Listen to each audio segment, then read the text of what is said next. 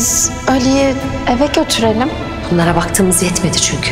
Sebepler, bahaneler açıklıyor mu bu kadar yan yana olmanızı? Zeynep aslanlı, babamızın hayatını mahveden, bitiren adamın kızı. Çocuklara bu acıları yaşatacak kadar katı yüreklilere uygun ceza var mıdır bilmiyorum gerçi.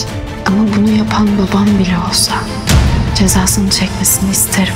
Zeynep, let's take Ali home. Sungal, as if dealing with these wasn't enough, now a child shows up.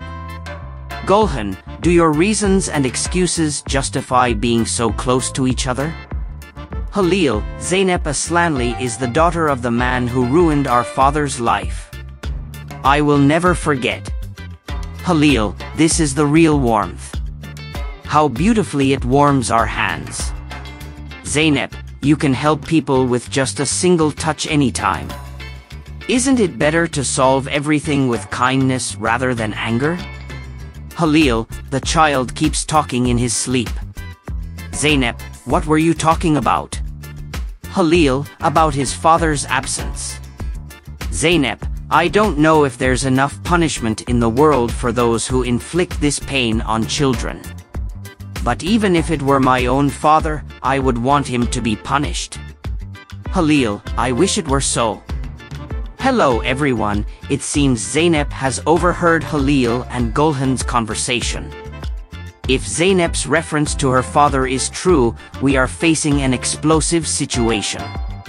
Halil is keeping his anger alive. Gulhan is also triggering this situation.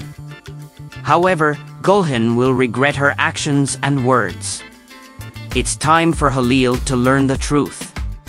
Let Zeynep and Halil be happy now. I think Halil will soon confront the truth.